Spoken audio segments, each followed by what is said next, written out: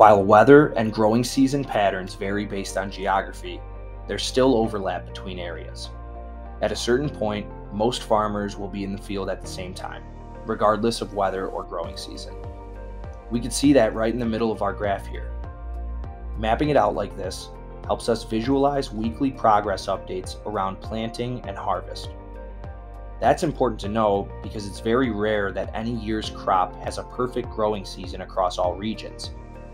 Visualizing progress this way helps us anticipate national yield potential, which could affect grain prices.